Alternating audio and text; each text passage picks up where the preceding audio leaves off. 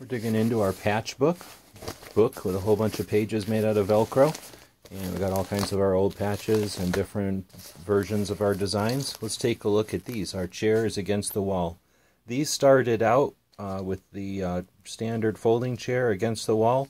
Eventually went to a wooden chair.